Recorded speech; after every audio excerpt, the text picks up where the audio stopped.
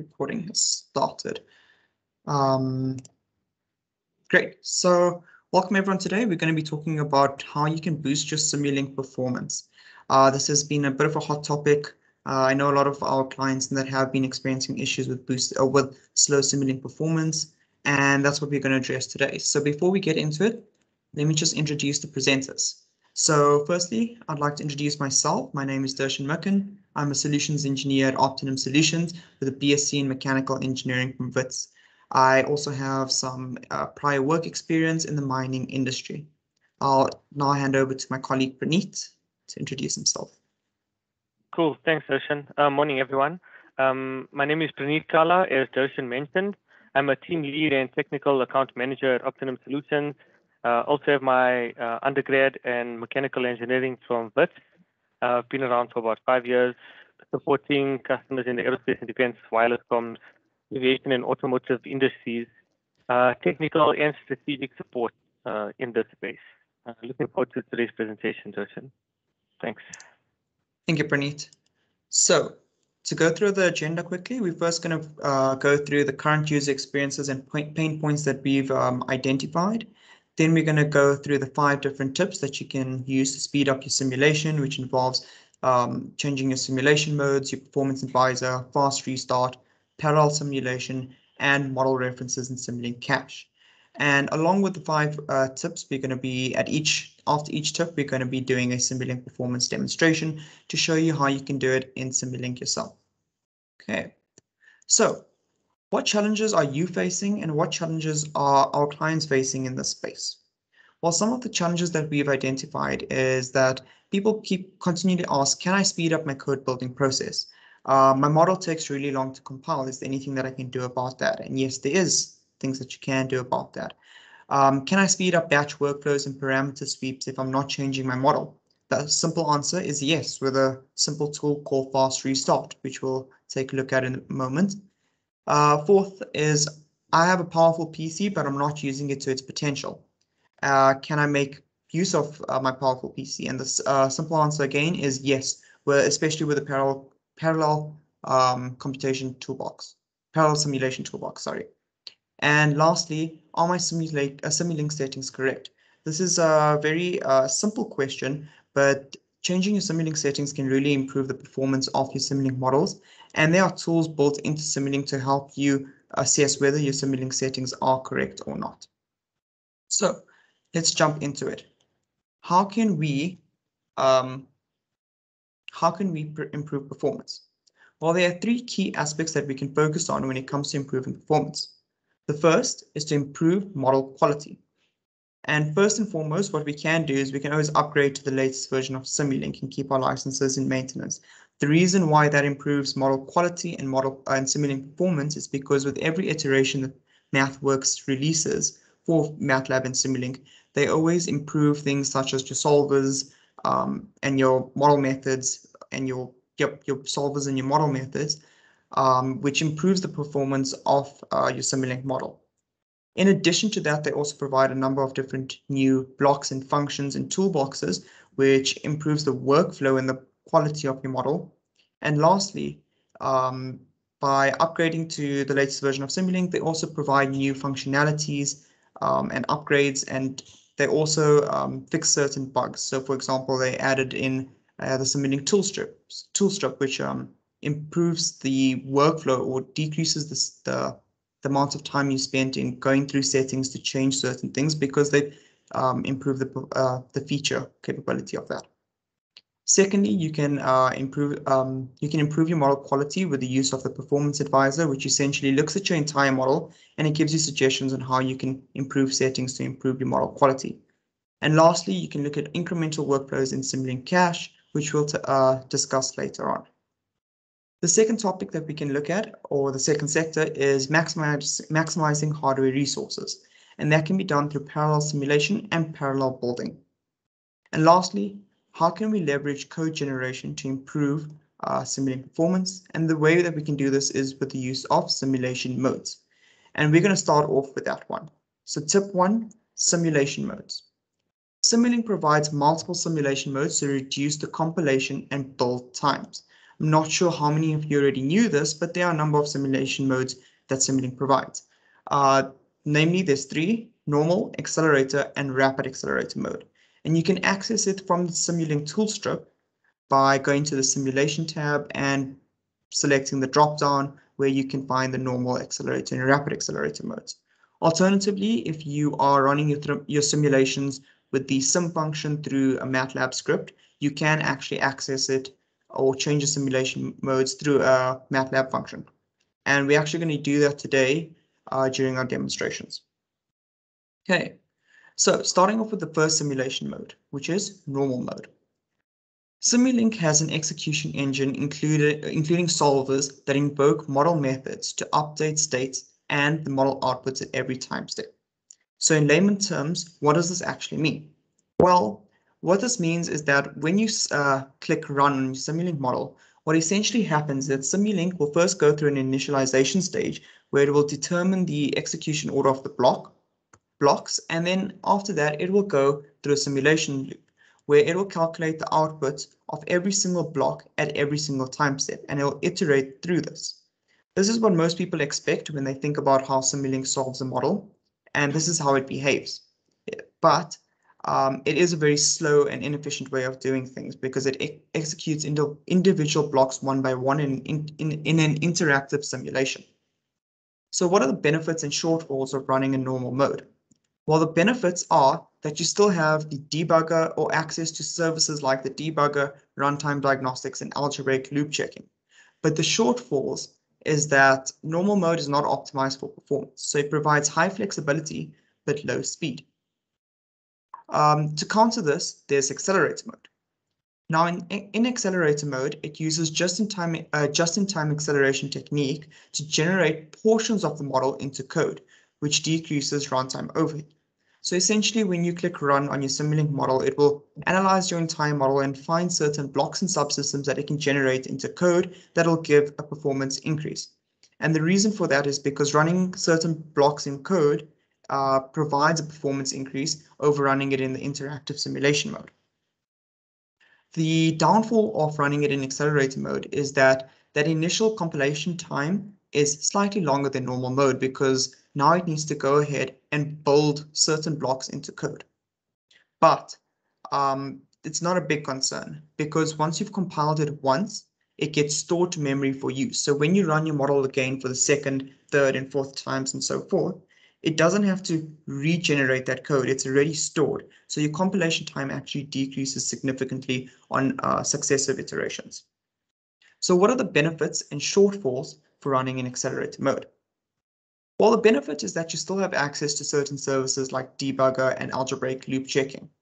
But the shortfalls is that it does not support certain services like runtime diagnostics and if and NAND checking.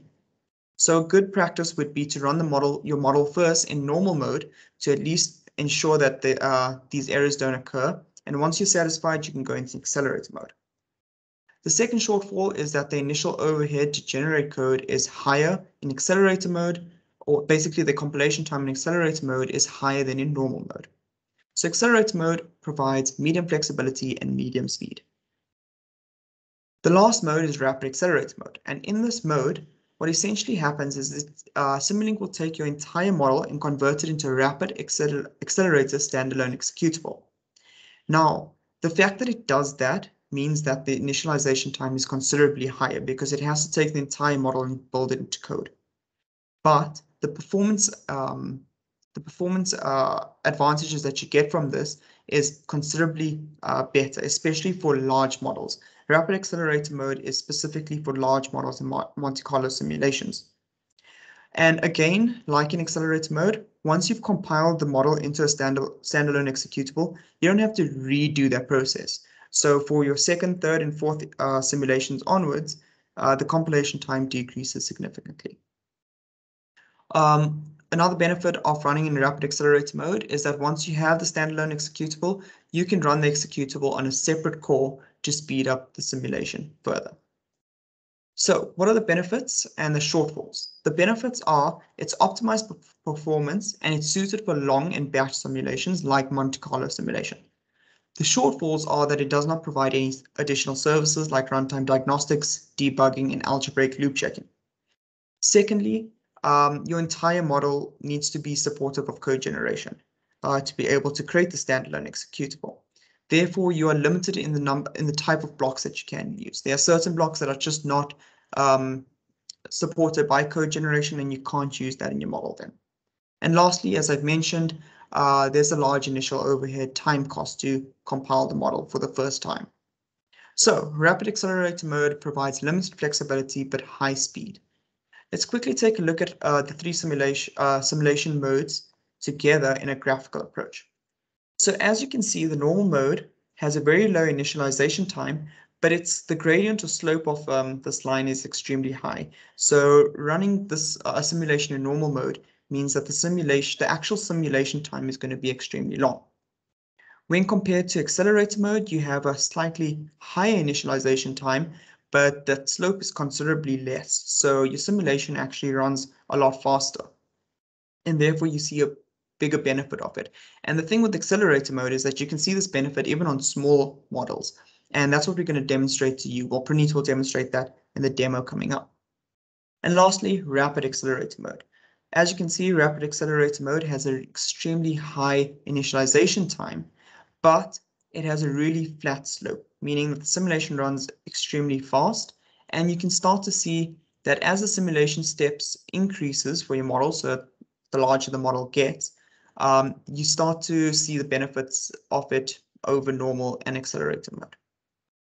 So something that you might be thinking of right now is, how do I select the appropriate simulation mode? How do I know which one's the correct one for my model?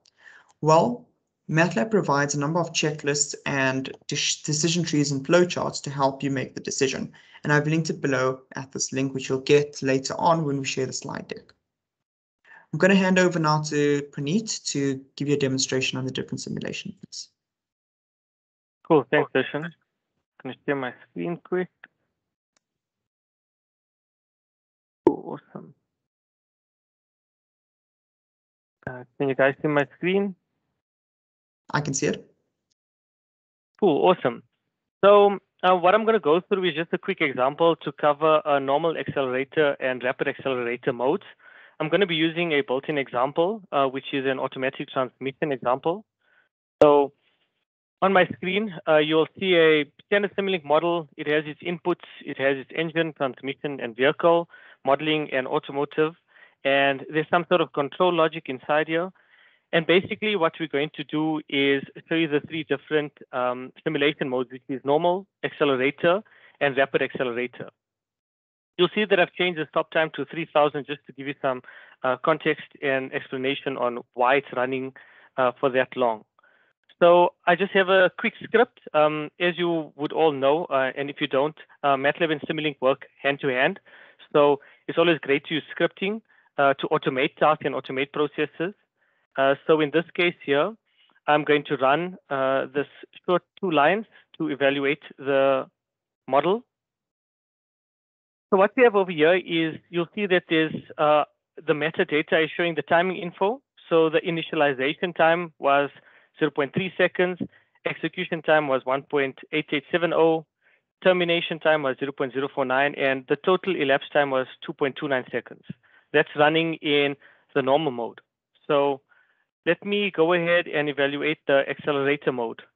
So what happens here in this code is I autonomously change the simulation mode to accelerator, and I run the code. So let's take a look at this comparison here quickly. So you can see that the initialization time for the normal mode was 0.35, and the initialization time for accelerator mode took a bit longer, and the execution time decreased by quite a bit. So it went from 1.88 to 1.87. It was 1 second slower. And the total elapsed time is much slower as well. What I also would like to demonstrate is if we do run accelerator mode again, so I'm just going to run this again, evaluate selection. If we compare these times, you'll see that the times will start decreasing. So as you iterate through the process, the times will start decreasing. You'll see that the initialization time of the previous one was 0.4, and now it's gone to 0.3. So the time keeps on decreasing. So that's also something to notice. Elapsed time also decreases.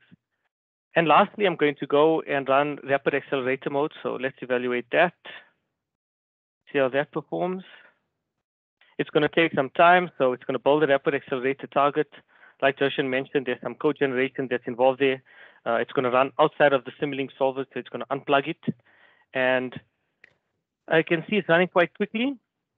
So as Joshan mentioned, the initialization time does take significantly longer, which is 15 seconds.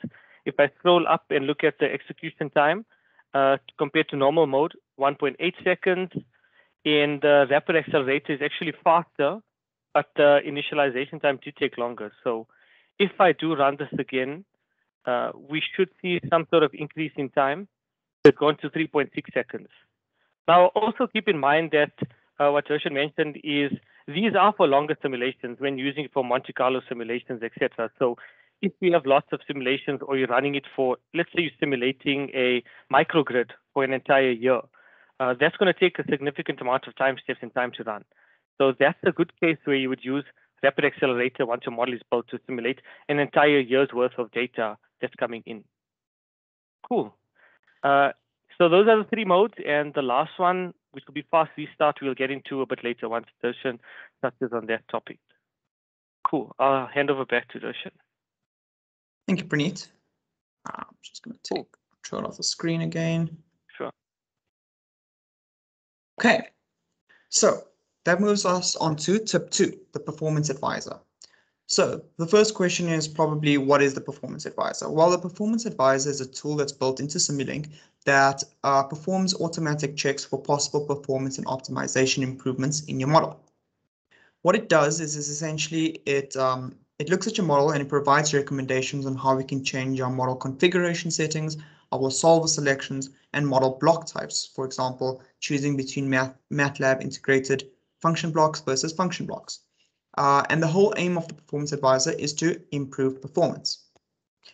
Another advantage of the performance advisor is that it provides quick workflows to easily change model settings and block types. What do I mean by this? Well, when you run the performance advisor, you have a generated report, and in the report there's hyperlinks that will take you directly to the settings that you can change. So you can easily change them without having to try and find the setting. And lastly, you can find the performance advisor in the debug tab in Simulink. So the performance advisor sounds really impressive, but what are some of the disadvantages of it? Well, the one disadvantage is that it does not consider the fidelity of the model. And what I mean by this is that the whole purpose is to improve performance. So it'll give you recommendations for improving performance, but it'll also give you information about how does that affect the fidelity of your model. Whether you're going out of bounds of the tolerance of your results, but you need to go through and understand and read the report to understand where are these changes going to affect the fidelity of your model. You can't just go ahead and accept everything that the performance advisor tells you to do. So what is the workflow in working with the performance advisor? Well, first we prepare our model, then we go ahead and we can open up the performance advisor and we can create a baseline. What that does is essentially runs your model and it times how long it takes your model to run, and that is the baseline. Next, you can go ahead and select the checks that you want to run to try and improve. So if you're not interested in parallel simulation, you can uncheck that, and that'll improve the performance of the performance advisor. Then you run the performance advisor. It'll give you recommendations on certain settings to change, like the diagnostic settings and so forth. And then you can make changes to your model accordingly and then perform a final validation to see what kind of performance increase you received. I'm going to hand over again to Praneet now to show us the performance advisor. Cool, thanks, Darshan.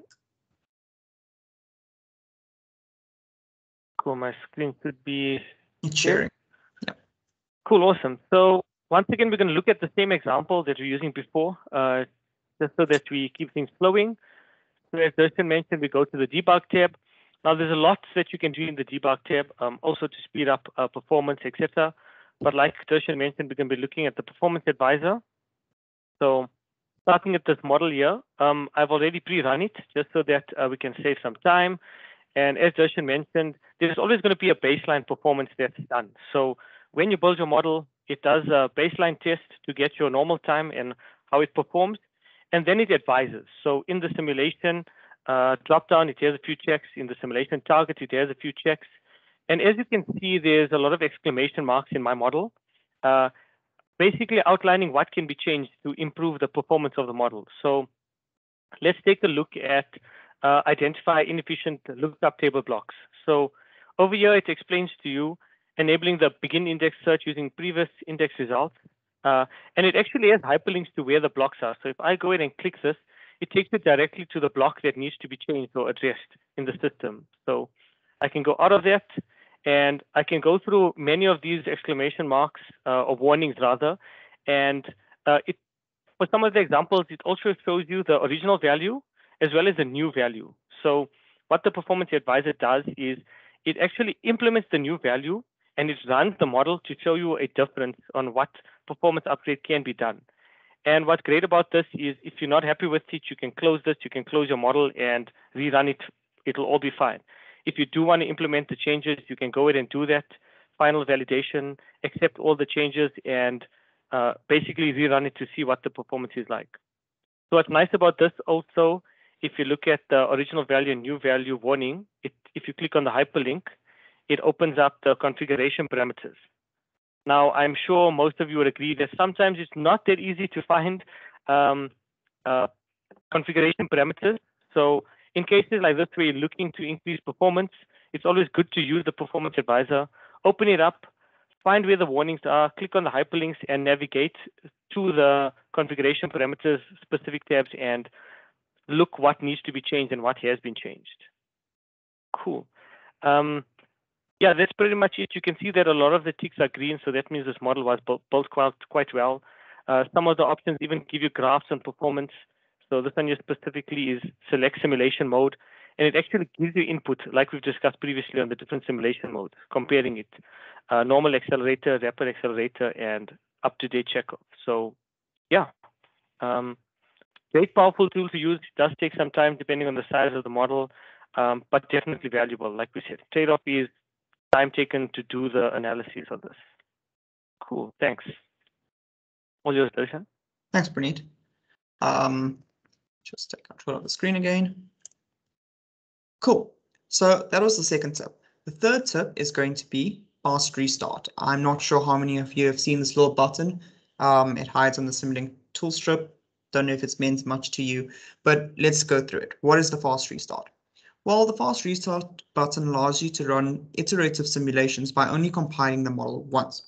So essentially, this is a very good tool to use when you're running batch simulations and parameter sweeps, because when you click, when you have this enabled and you click run, it will initialize your model, run your model, and then it'll hold it in that initialized state. So when you click run again, it doesn't have to do any compilation. You can go ahead and you can change certain parameters such as your stop time, your inputs into the model, and so forth, and then you just rerun it on that model.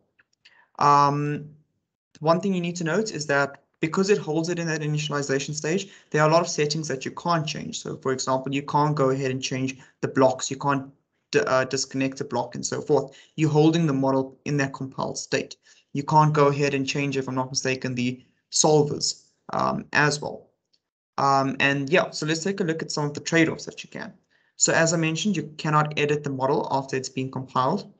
And secondly, it does not support the rapid accelerator simulation mode. But there is a workaround to this. And the workaround is to use the rapid accelerator up-to-date check capability.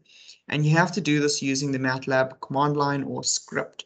And essentially, you pass in this this function, or when you run the simulation through your MATLAB command line, you pass in this rapid accelerator up-to-date check argument, and you pass in, you make sure that it's switched off. Okay, so I'll hand over back to Praneet to show us how to use the fast restart. Cool, thanks, Darshan. Awesome. Cool, so my screen should be sharing.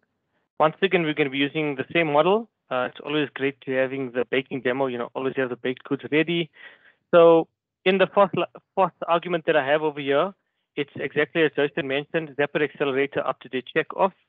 So if I run this line of code, that's going to take you through the example, and it's going to show you some differences. So you can see it's quite fast as well compared to the previous rapid accelerator. It's 14 seconds, whereas this here is 2.2 seconds. So with fast restart, it actually kept the initialized state of the model, and it ran it much faster than before. Like Darshan mentioned, if I could take you to the model, there's things like solver if it is held in this state. If I could just bring this over here and see. So you can see that the solver settings, they should be locked, but because I ran it in the simulation, it's not showing that here. The things that you can change in the model are generally the things like the input and specific states that are going to be changed as inputs, as well as some of the outputs and the viewing and the scopes. So all of those things can be changed in a fast restart state. Otherwise, solver settings and other settings should be locked if I do initialize that. I should be able to show you this. Fast restart is at the top here. So if I go into rapid accelerator, fast restart, then run this model, all the specific solver settings and these blocks will be locked. Cool. Firstly, sorry, Praneeth, just to mention, when you went into rapid accelerator, it grayed out the fast restart because it's not applicable. That's why you need to run it through the MATLAB command line. Yeah. Cool. Thanks. Back Cool. to you, Darshan. Thank you. Okay. You should be able to see my screen now. So going to tip 4. Tip 4 is parallel simulations. First and foremost, what I need to mention is to be able to use the parallel simulation mode, you need to, it's available through the parallel computing toolbox and parallel server. So what is parallel simulations? Let's say you have a very powerful PC and you want to make use of it. You have, for example, a GPU in it or multi-processor cores. What you can go ahead and do is you can make use of that by running batch simulations and parameter sweeps on the different cores. And essentially how this works is, let's just say you have a model, you convert the model into MATLAB workers, and MATLAB workers are MATLAB computational engines that run in the background without graphical desktop. So it's essentially MATLAB without the GUI. Once you've created the MATLAB workers, each MATLAB worker will have a different, will have the same model loaded onto each worker, and each worker will just have basically a different input if you're doing a parameter sweep. This then gets loaded onto the different cores on your laptop, depending on how many cores you have, and it will run the simulations in parallel on the different cores to speed up the simulations. Okay. When it comes to parallel simulations, you don't just have to run it locally. So you can run it locally, or you can run it on a cluster depending on whether you have access to that. So what do I mean by that? If, for example, you're working at the office and the office has a server and with computational powers, you can actually go using Simulink, you can go and search for that server and you can use the processes on that server to run parallel simulation. Alternatively, if you also have access to online services like Amazon Web Services or Microsoft Azure, you can connect Simulink to those and use them for parallel simulations or additional computation performance. So parallel simulation also supports fast restart, but you do need to specify it using the MATLAB command line using these two arguments. So what are the advantages and the trade-offs for parallel simulation? Well, one of the advantages is that it's suitable for running parameter sweeps and Monte Carlo simulations. So when you have different number, if you're using the exact same model, but you just have a number of different types of inputs that you're trying to test for, you can essentially load all the inputs into different MATLAB workers and then run that in parallel. The trade-offs for this is that it's time intensive to set up. And what do we mean by this? Well, in order to set this up, firstly, you need to know some MATLAB scripting because you need to do this through the MATLAB, a MATLAB script or the command window. Secondly, there is overhead to starting the simulation on workers because firstly, it needs to go and search through your laptop to find if there are any workers available or cores available that it can use. And then it needs to set it up. So it needs to clean up the workers, it needs to load the model onto the workers and so forth. Lastly, So I know that does sound like it's very time intensive, which it can be, but the performance advantage that you're going to get from running it in parallel is tremendous. And the last trade-off is that you can't run simulations that are interdependent because it loads the model it loads the model separately on each individual worker, and the workers don't talk to each other. So you can't have interdependencies. Okay, I'm going to hand over to Praneet to demonstrate this. Cool, thanks, Darshan. While I'm getting my screen ready, I just want to add in terms of the time intensity. Opti-Num, like I think a lot of us here at Opti-Num, we have the skills and knowledge to do this quite quickly. So if you do require support to get that going and set up, for us, it's quite natural. And I think what's also beneficial is that once it's set up and once you've done it for the first time, moving forward, it's much simpler and easier because you already have the foundation and baseline set up. So all of the things you need to get a script going, you have the knowledge, and it's just easier from there. Cool. So we're going to be using a road suspension example, and I'm just going to take you through the script that we've created. So this is the road suspension interaction of a 3 degree of freedom vehicle, and just to show you that that's the Simulink model. Like Darshan said, I've already started my parallel server. So if you look at the bottom left of my screen, I currently have 6 workers that are available for me to use. So it's going to actually speed this up quite significantly. So I've already started it up. You can go to the preferences as well and take a look at some of the settings that I have. Preferred number of workers are 12. I'm not yet at that level to have 12 CPUs, but 6 will suffice for this example.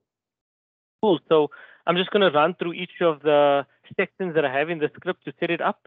You'll see that everything is being done in the background. So I'm getting to the timing. So lines 54 to 64, or rather 62 to 64 is going to run my parallel simulation. So what I've done is I've used the TikTok function to show how long it's going to take to run this.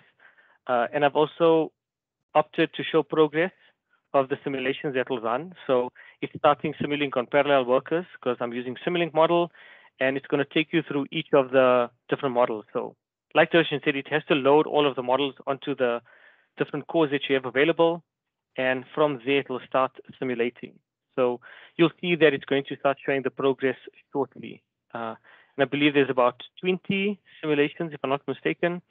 The first 6 have run, and then 12, 6, 12, here we go, 18, and 2 more should run. Right, cleaning up parallel workers. Cool. Elapsed time 51.4898 seconds. So depending on the simulations, and if you have a big cluster setup like Darshan mentioned, you can actually send this off to a server that is running the parallel computing toolbox and parallel server, which is the large scale version of it.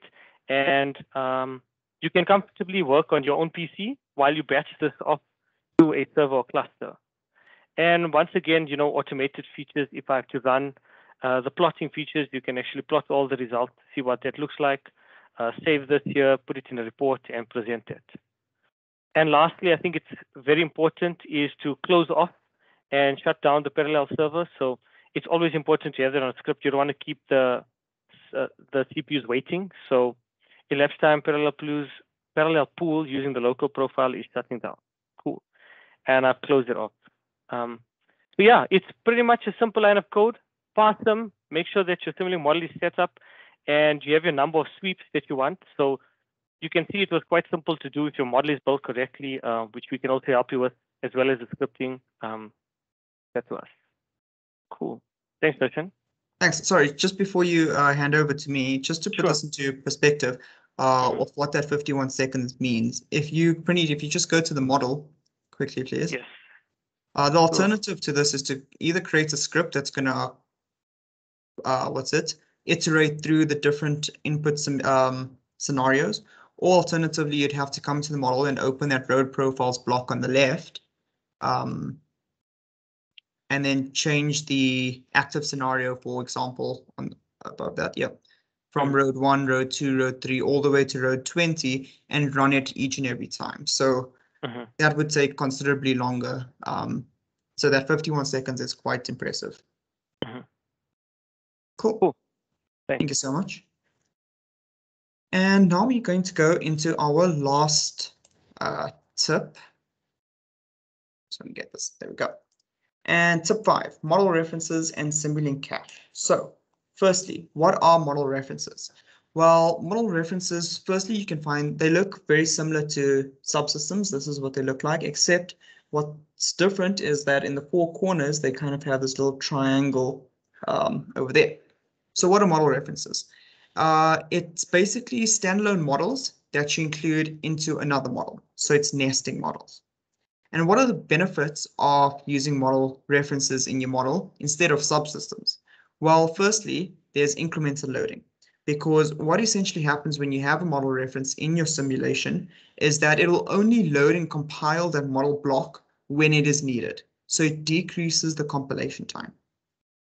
Secondly, it supports accelerated simulation, so you can run your reference models in accelerator mode. What does that mean? So essentially, you can go and change or you can run your model references in accelerator mode so that it converts certain blocks into code, which will run faster, decreasing the actual simulation time. But you can run your top level model in normal mode, so you still get the capabilities, for example, like debugging and runtime diagnostics and so forth. And lastly, there's incremental code generation. So what do we mean by this? Well, when you go ahead and you have these model references and you generate them into code or these MEX files, it will basically just pull this and run these models without having to rebuild them. So it saves on that build time. And yeah, it only ever regenerates these models or regenerates code for these models if these reference models have been changed. So some of the advantages, as I've already mentioned, there's faster compilation times because of incremental loading. There's faster simulations because of the accelerated simulations, and there's faster build times due to incremental code generation. Secondly, we have Simulink cache. Now in Simulink cache, well, firstly, it's suitable for large multidisciplinary models. So if you're working in a big team on a single project and each person is working on a different part of the model, and at the end you need to compile it, or you need to check, like if the mechanical and electrical team are working together, they need to just quickly check if their models will work well together. This is where Simulink cache comes in handy. Essentially, what it does is it takes your models, your SLX files, and it converts them into SLXC or cache files. So it takes your model, it generates it into code, and it compiles it into this SLXC file that you can actually share with your colleagues. And the benefit of that is that they don't have to, it prevents intensive rebuild costs on their side.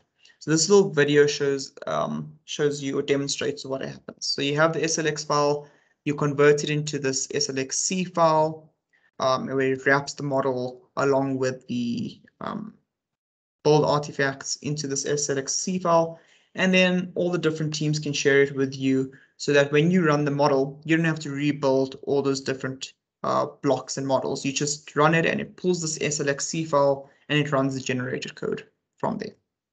So the advantages is it reduces the first time cost significantly, and it can be integrated with a Simulink project and ParSim. An additional feature or best practice that can really speed up the build process is the parallel build feature. So can you speed up the build process for large models? And the short answer is yes, with the parallel build, but it's also very dependent on your model hierarchy. So essentially, when you go ahead and you build your model, just like how you could do parallel simulations, you can do parallel builds.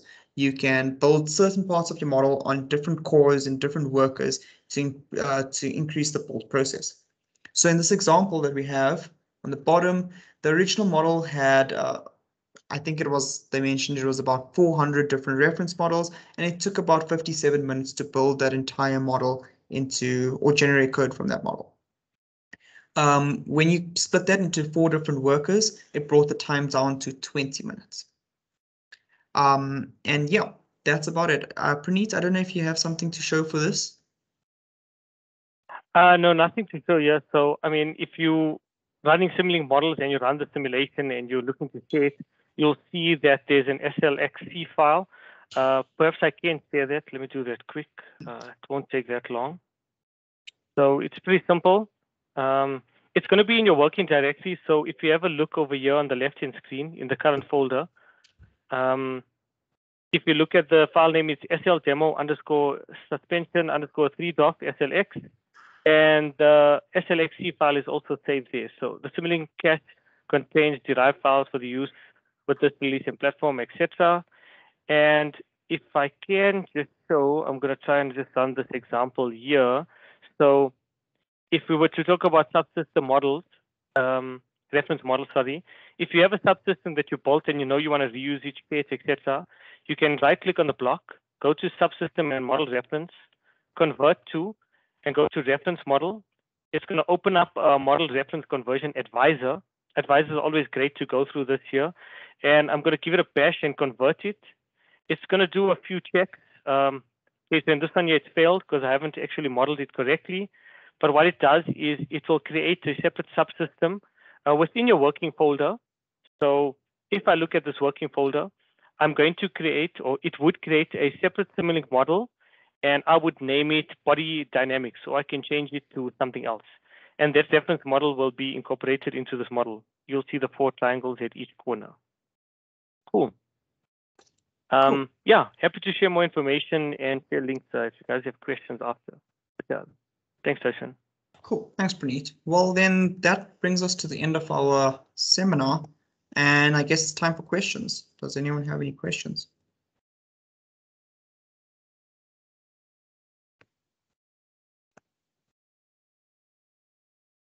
Did you guys know about this already? Did you not know about any of these tips? Do you think they'll be beneficial?